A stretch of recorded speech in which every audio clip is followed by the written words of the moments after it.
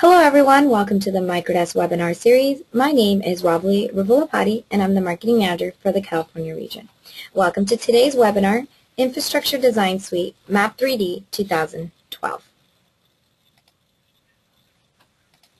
For those of you who aren't familiar with us, Microdesk is an Autodesk Gold, Oracle, and Google partner. We provide technology training and consulting solutions for the AEC industry.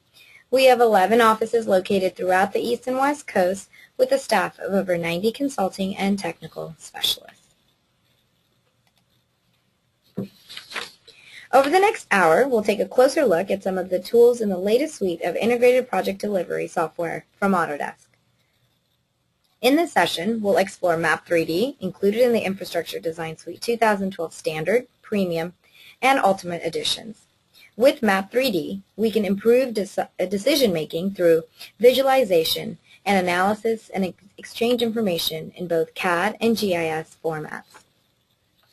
Presenting today's session is Microdesk Solution Specialist Christina Davis. Here at Microdesk, Christina is responsible for providing technical support and training to civil engineering and surveying clients nationwide. She has over 10 years of experience with CAD applications and has been working with AutoCAD since Release 12. Christina has extensive knowledge of AutoCAD, Autodesk Civil 3D, and Architectural Desktop, and she is certified in Civil 3D implementation and holds a degree in Architectural Technology. Just a few logistics before we begin. In order to minimize any background distractions, you're all on mute for the duration of the session. If you have any questions during the presentation, please type them in the question area of the webinar toolbar to the right of your screen. Christina will address as many questions as she can at the end of the presentation. If we run out of time, we will provide you with our contact information so you can follow up with us. And now I'll turn it over to Christina.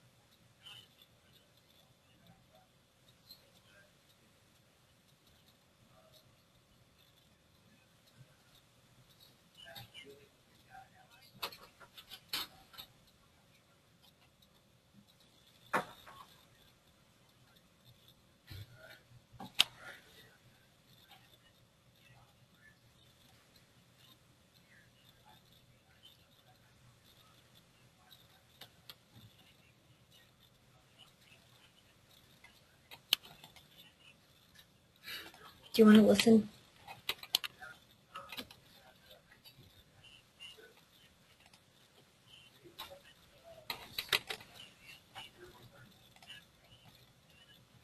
Do you want to listen to how Christina does her webinar? Or you don't care? No, yeah, you can put it on. Drastic example, but that is what we're looking at. We're also, from a purchasing standpoint and an installation standpoint, reducing a lot of those steps because we're buying a packaged product, a suite of products. It's kind of like doing one purchase. Instead of figuring out how many seats I need of this and how many seats I need of that and which department needs this, I'm going to just purchase that one suite, deploy it out to everyone. Installation, as you'll see, is also very quick in that all the products this week go in at once.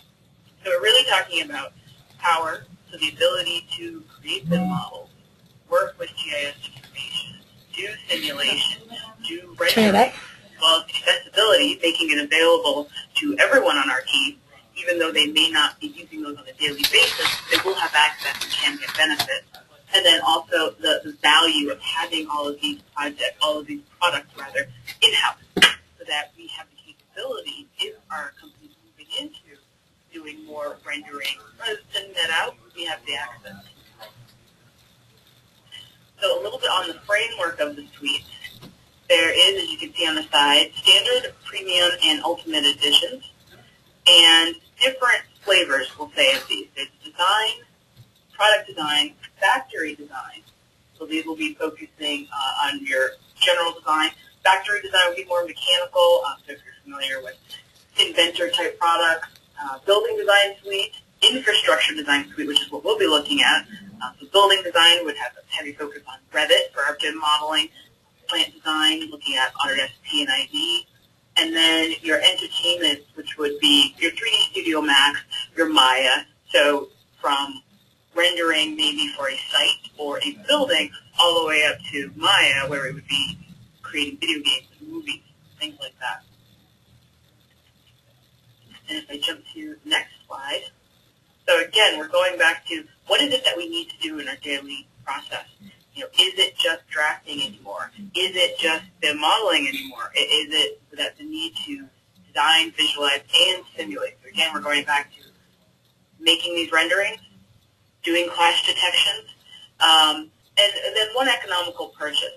So I won't get into the details of cost or anything because as a tech, I'm not allowed to go there. But you will find that rather than purchasing all different seats where some may fall on subscription, some may go on subscription, some may have been forgotten, you're having this one convenient purchase. And we can quickly go to these different values. So again, even if you may not have someone who's going to become the master of modeling in your office, they may need to access some of that information. Having that software available on the machine through the suite, they'll be able to do that. And now taking a look at the suite that we're focusing on, Infrastructure Suite, to see that in the standard version, as well as Premium and Ultimate, Map 3D is included in all of those. So you start from the bottom, everything on the bottom goes up to the top. So Map 3D would be included in all of these, but you'd also get AutoCAD, Navisworks Simulate, moving up to the Premium, 3D Studio Max Design, so our visualization, our rendering capabilities, and then all the way to the Ultimate, Navisworks Manage, which will allow me to do simulation. And again, this is just a redo one that we're doing. Do you want me to invite you? 3D, so for our design capabilities, and modeling. Now going back to the install and deployment, though many of you may not be the one who's actually installing the software, if you speak to whoever that is, or your IT department, you'll know that there's a lot of things that can come and play with installation. It's not just putting in a disk anymore. It's creating deployments for each and every product. So if you look at the graphic here, if you have AutoCAD and Showcase and Sketch and Design and Max and Mudbox, these would have been all separate deployment images that IT would have gone in, created these, possibly created each of these for 32 and 64-bit Windows systems. So it was a lot of work for them to make sure that everything's in there running and accessible for everyone. Now, when we're installing the suite, it's going to be a screen where your IT professional can go in, select the products that are going to be needed by your team, and it's one install. So when I double-click the deployment for the Design Suite 2012, I'll get AutoCAD, Showcase, Sketch Design, Max Design, and Mudbox all in that one install. So it makes it a lot easier for that to get rolled out because it's being rolled out in a suite. And with the value, we talked about how the purchasing can get a little confusing. You have serial numbers, you have group numbers, you have subscriptions, some things are non-subscription. We're keeping these all in the package. So one, we're purchasing from one vendor. So when you're purchasing the suite from Microdesk, you're dealing with us to purchase this one product. So you're not going to maybe another reseller that focuses on M&E, so Maya, Max, and then another one that focuses on construction and simulation. So now that you're purchasing that all through one vendor. And then for licensing, again, going back to the IT professionals. Just sign up for it and join it. So in the past, you may not know this, but there were licenses for every single product. So going back to that list, AutoCAD, Alias, Sketch, Mudbox, those would have each been a license that had to be set up and configured properly. Now it's just one nice paragraph, IT puts that in there, everybody's up and running. We also like to keep people on the same release. So if you've ever tried to save files back, work with people in older versions, or you get something from someone who's a newer version from you, within offices, this is becoming an issue where we're sharing jobs across different offices or different teams. We want to keep everybody on the same release. If everyone's using the suite, they will be on the same release. So maybe I won't go into Civil 3D. Maybe I'm just going to be focusing on text and basic drafting and documentation and plotting. I can open up my suite version of AutoCAD and get access to those skills so that if someone sends me a file from Civil 3D, I'll still be on the same version with them, but I'm not looking at adding in full infrastructure networks. finally, in talking about the suites, these are the things we want to talk about. So in the beginning, I had mentioned how these are tools. Software is a tool, like a pen or a pencil or a T-square that we might have had in hand drafting. And the goal is that I'm going to use this tool to make my business money or save my business money. So if I can reduce costs by having a quicker installation process from my IT department, a quicker way for them to get my licenses up and running so we're not waiting or working on the weekends to get the products installed. Also, if I can do things like simulation, if I'm building and designing, I'm not really doing it in a bubble. If I'm dealing with roadways and pipes, someone else is good at building and bridges, we should be looking at how those are going to go through and see, is our timeline going to work? Is somebody falling behind? Is there going to be a problem based on where the existing pipes are to what I'm planning to design and put in? Using Navisworks for that. And then all of our BIM modelers, so Civil, 3D, Revit. We've really seen the power of those to help us not just get the fastest design out we can, but get the best one, because we can try different iterations of the job, check out different values, process all that information quickly. So what Suites is allowing us to do is to get all of that ability in one economical package that makes it easy from installation all the way to final construction to get that project out. So now that you have a general idea of Suites overall, we'll get into our focus product today, which is Map 3D 2012. And in looking at what's new, and also some things that are not so much new, but maybe new to you, the things that have been increased are your ability to access different types of data. So there's files from images, there's files from other software programs, there's different types of databases, and Autodesk has really worked to increase our library of data access so that they can try to reach out to all those formats that you may run into, as well as coordinate systems.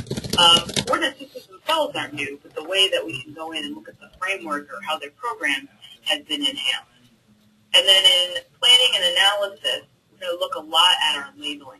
So in the past, there were map labels, and then there were AutoCAD labels, or your MTEX, and this is really helping us jump that gap, because there were certain things that MTEX could do, AutoCAD labels, and certain things map could do, and there wasn't really an in-between. So that's been updated. Also with your drawing output. So GIS objects, SDO objects, and Map 3D are not the same as an AutoCAD line.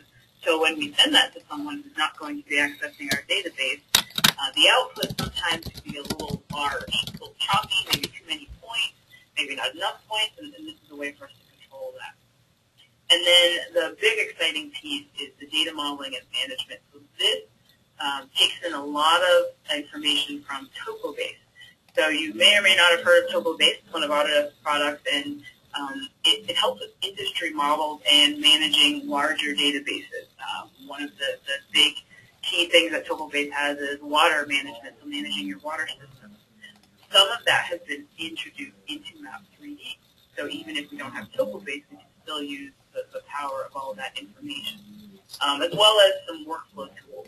So workflows are helpful in maintaining standards for what data will be attached to objects, as well as how they will look and how they're processed. And it's a way for us to customize things to our workflow, make it easier for everyone else on our team to get the correct plan out.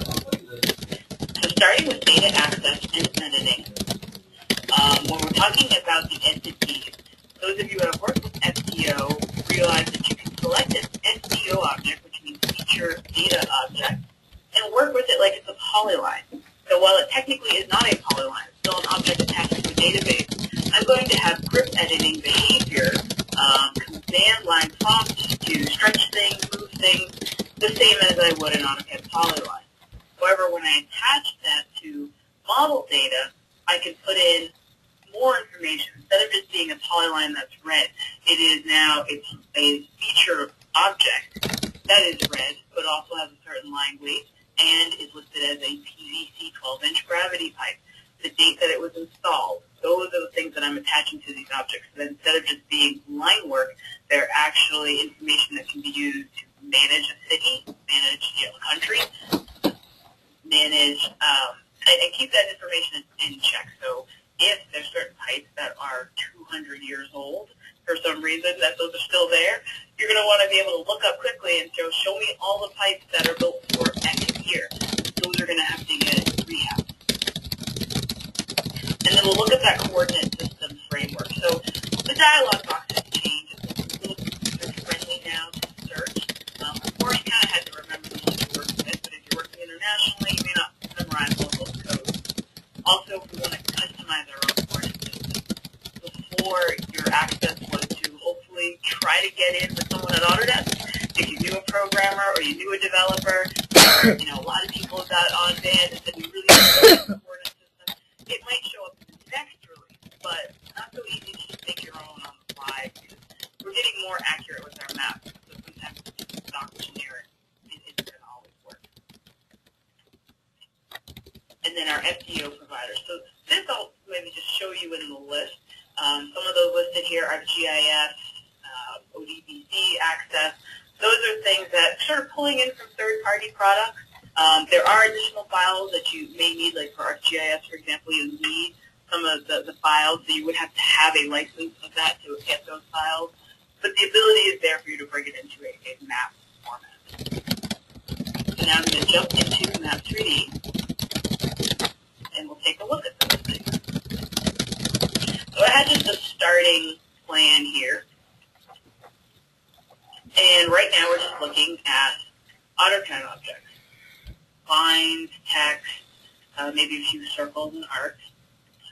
And I'm going to connect to some additional data. So I click Data Connect, and you'll notice this interface might be a little new for you. We're going to a ribbon interface, so we'll be more in line with Windows and other Microsoft products. But in the Data Connect, I'm going to choose the data type. Now, you'll notice here I do have ArcSDE connections, so personal and file geodatabases, Oracle connections, WMS connections, so if there's a live web feed that's giving you data, so access to a lot of different information in a EWG environment. So I'm just going to reconnect to some tasks that I had set up here. You'll see I can browse to a specific file, or I can browse to an entire folder, depending on what I'm trying to load. And I'm going to load some SDF files. An SDF is Autodesk database file. And it becomes very helpful when you're working with SDF files and Civil 3D because you can have those files automatically converted to Civil 3D objects, such as Civil 3D Pipe Network. So I've added a few things here. And I'm going to open up a table so we can view some of this data. So I have some pipe intersection information, and you'll notice that when I open up the table and click on a row, it zooms me to that specific entry and highlights it in the background. So as I select an entry in the table, I will be auto-zoomed to that entity in the drawing. And it will highlight. There we go. Now for editing purposes, there's a process of checking things out and in. So I'm still attached to that SDF file. That is my database. If I want to make an edit, I don't want to accidentally just come in and pull it like it's a polyline without any sort of check or balance for that. So I would pick this segment of pipe, check that out, meaning I've now got it locked. So other people could be hooked up to this data, but I'm the one who's going to be able to make an edit. And I would update that pipe. But even now that it's checked out, it behaves as if it were an AutoCAD polyline again. The grip editing tools that you're used to, you'll see up here in the ribbon, it changes to show me tools appropriate for dealing with a feature object. Copying, rotate, all of those tools will behave as what we've been using in AutoCAD for years. And then when I'm through, I would check that data back in. So I'm going to check that in to whatever database I'm working on. So the SDF file is now going to take that data and update. And then since I did copies, I would come in and update some of these values. Give it a few numbers, and you'll see I'm just typing just as if I were in Excel or Word, and it's attaching that data to the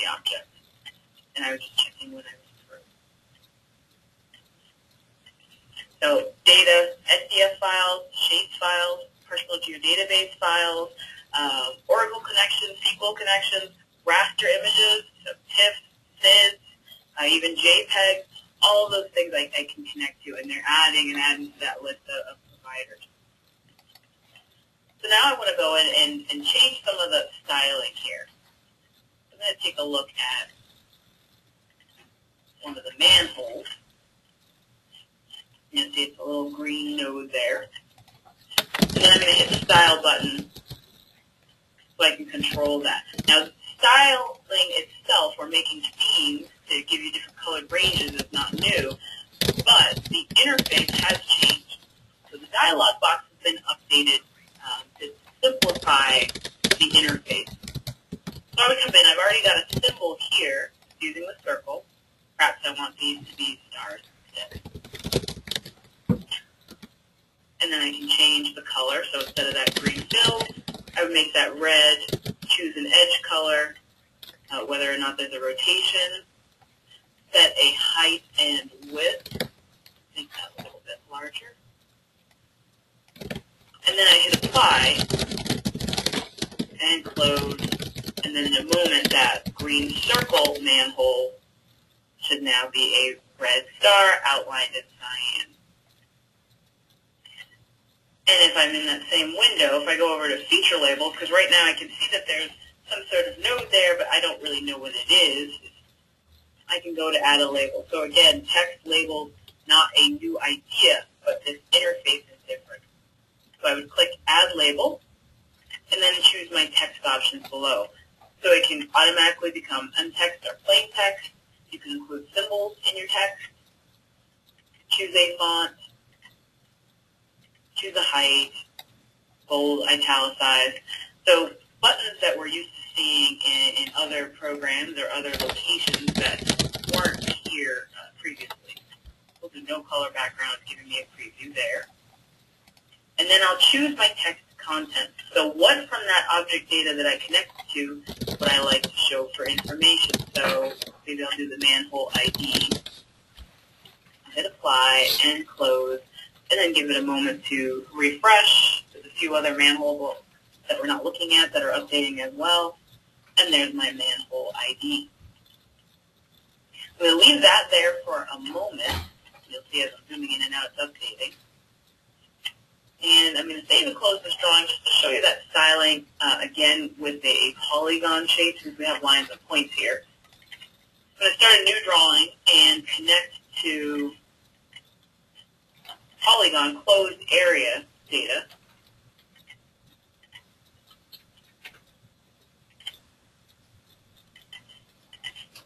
And then connect to an entire folder this time.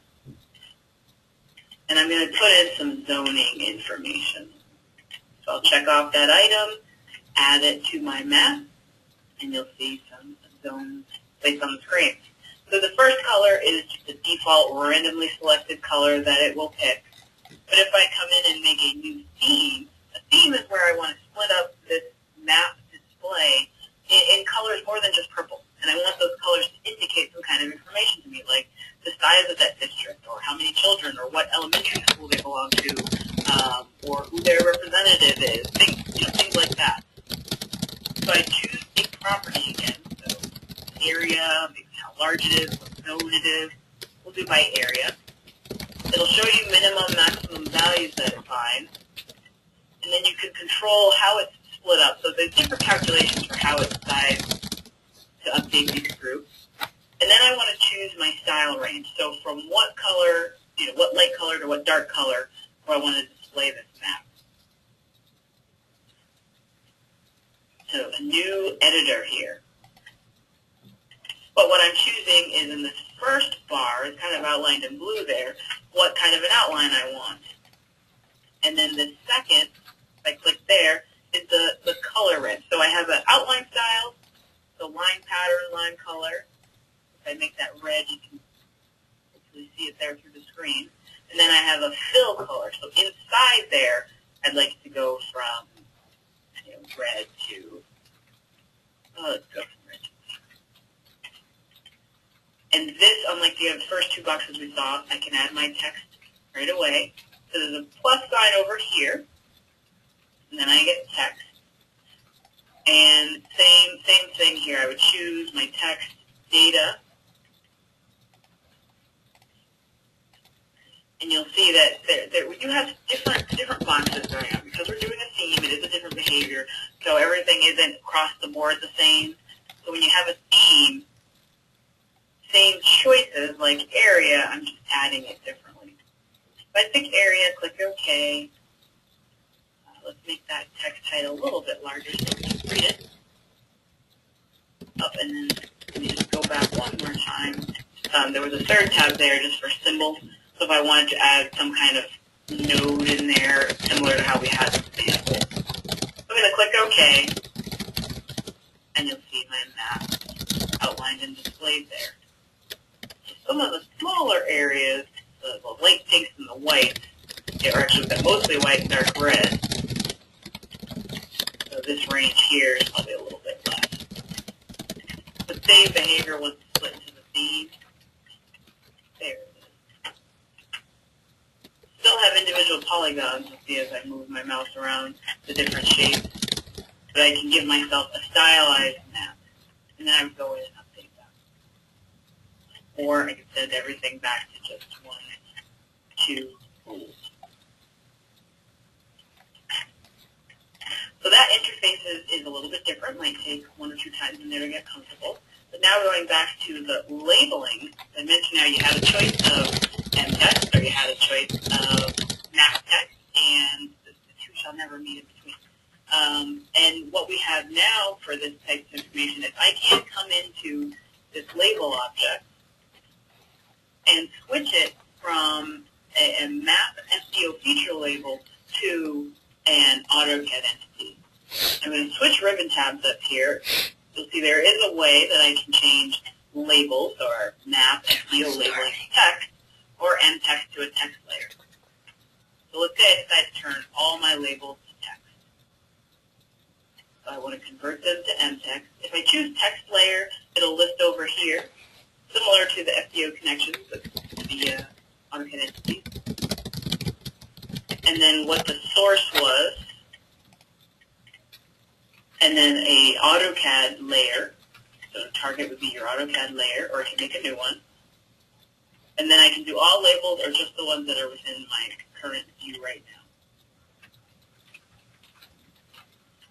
I'm going to click OK, give it a moment to refresh there, and then we'll take a look at that text object.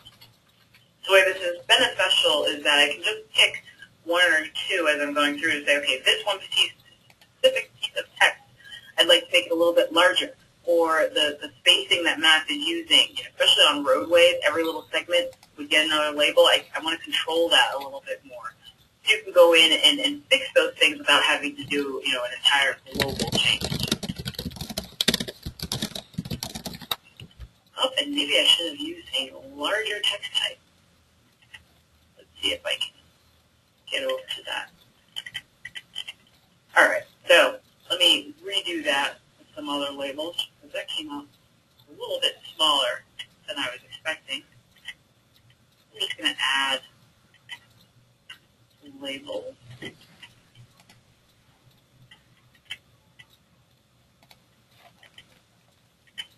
We'll do diameter. I'm going to close. I'm adding some type labels. I'm going to zoom into one of those nodes.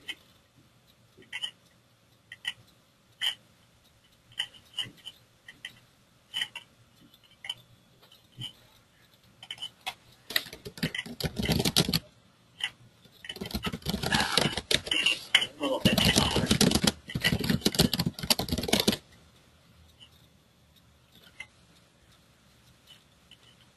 Okay, there we go. Text we can see. So I'll close some of these windows, grab one of those labels again. And you'll see here as I select that label, I get a little toolbar that pops up that gives me more control over this object. So I left click, and I can come in and change the color on that one label. You notice the other size 8 nodes are going to stay their same black color that they were. And I can choose to add a leader to this also. Give it a moment to process everything. A lot of diameters in there.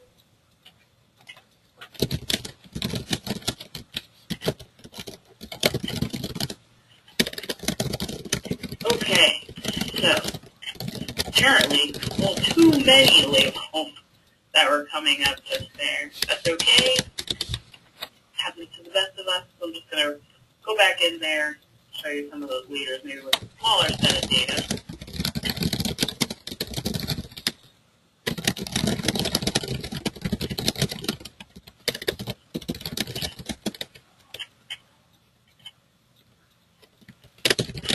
So, by way of recap, we'll add in some parcel data. And we'll add that to the map. I'm going to quickly throw in some labels here.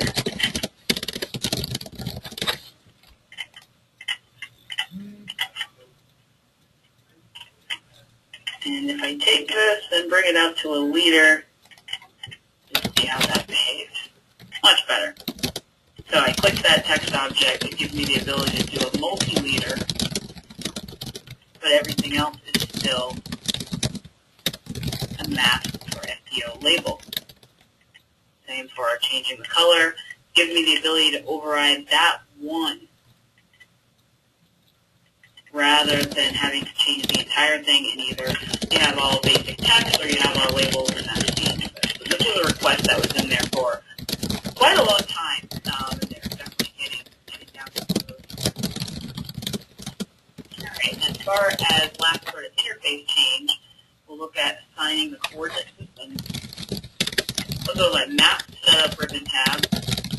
When I assign the coordinate system, you'll see that the box is different. Now, if I have memorized some codes like MA83F, it will quickly jump to that rather than having to go through the list, find values, and then it will tell me where it's located. So I could do it by country or by state. If I type in California, see all the California locations. And I can also go into a coordinate system library to manage these. So if I don't need some of these values, maybe I'm never going to be working in Czechoslovakia, I could remove that, or I can create one.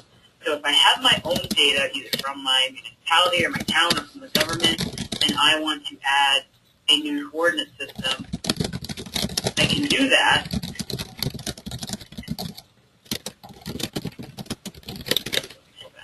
There we go. Create a coordinate system, first one here, and it gives me choices for what type of information I have. So if I'm doing a transformation or just a brand new coordinate system definition, and then what information I'm going to use, so either projected or arbitrary. And I just follow the wizard, and here I can tell it new coordinate, and then what unit, categories available, hit next. Oh, I think that first. There we go. A couple extra buttons there. Let's do non-geodetic.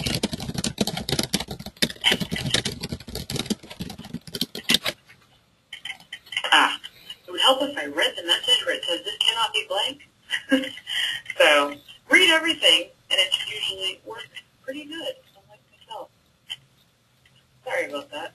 Just expanded my screen. So I would pick my coordinate system that it's going to apply to. Now it lets me hit next, and I would follow through typing in my values. So rather than having to wait for a next release or trying to program something on my own that might be a little bit harder, I can create that on the fly as needed and have that available. All right, so moving on from that data,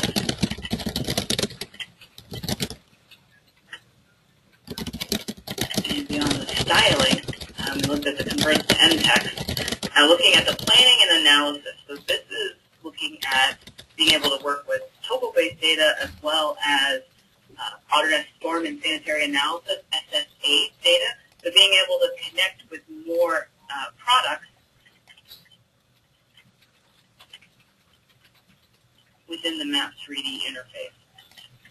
So what comes with Map3D are some pre-created industry models for electrical, water, wastewater. And as soon as you open up one of those industry models, your workspace will change a little bit. We have certain ribbons across the top that are pretty standard. I will get a new ribbon that has things related to the industry model. I'll also get another addition to over my task pane area to look at this information.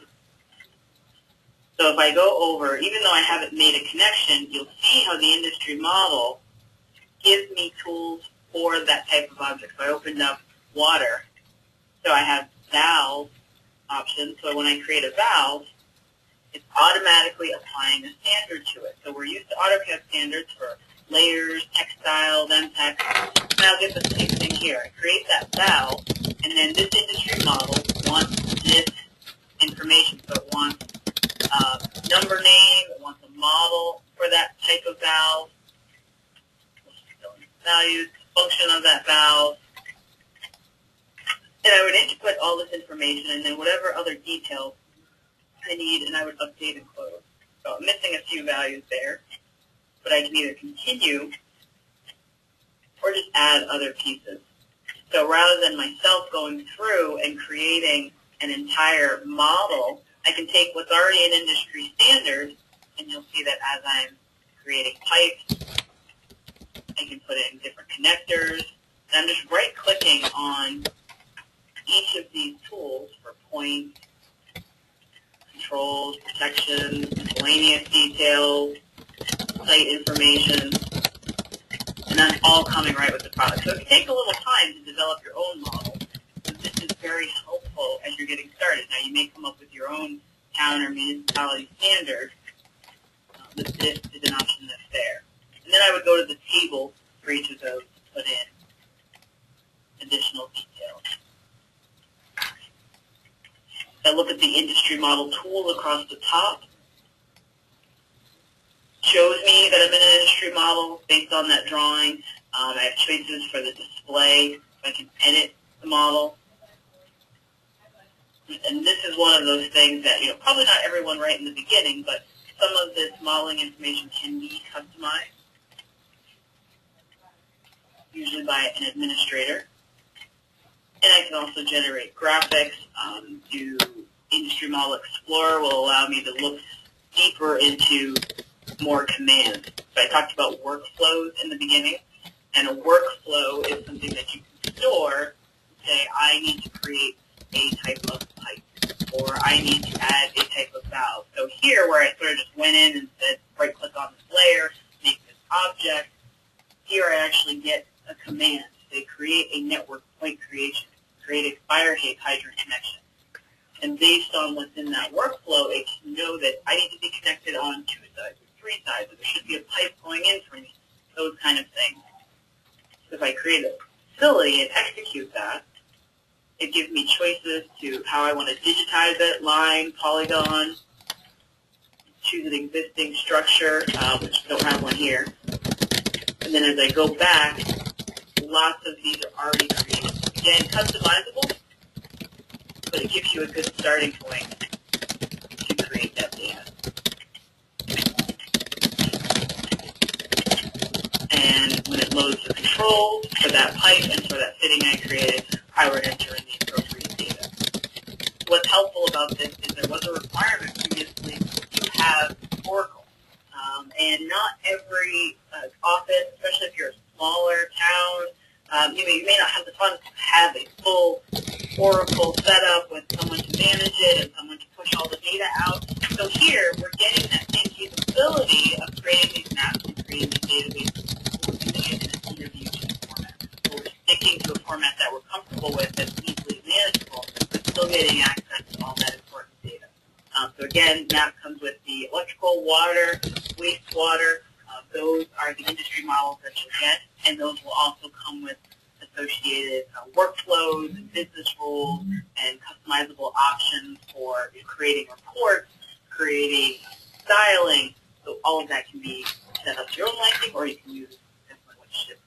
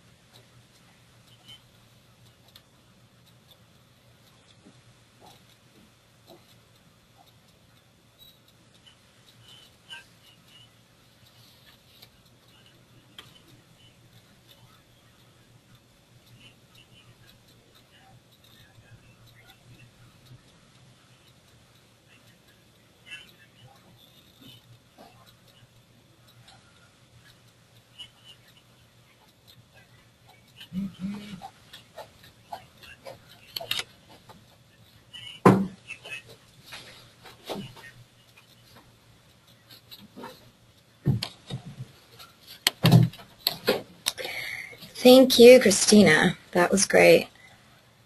Let's see. I'm just going to give it a couple minutes just to see if anybody has any questions.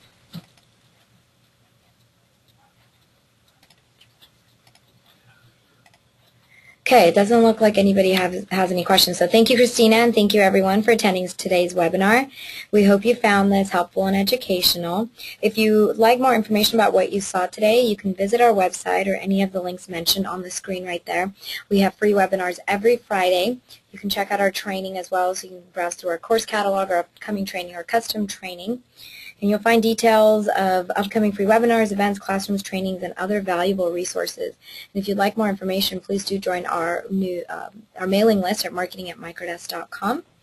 And if you don't have any other questions, I'm going to conclude this webinar. Thank you again, Christina, and have a great weekend, everybody.